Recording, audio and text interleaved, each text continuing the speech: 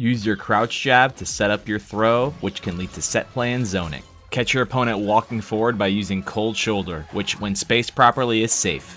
Use your jumping kicks to not only use instant overheads, but to create space to set up more hail and shatter mix-ups.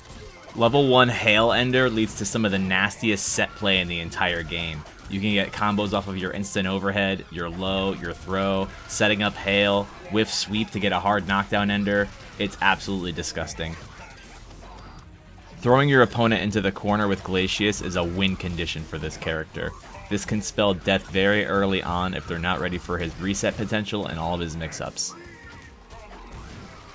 Dump all of your meter for Shadow Cold Shoulder on Lockout and Counterbreaker combos.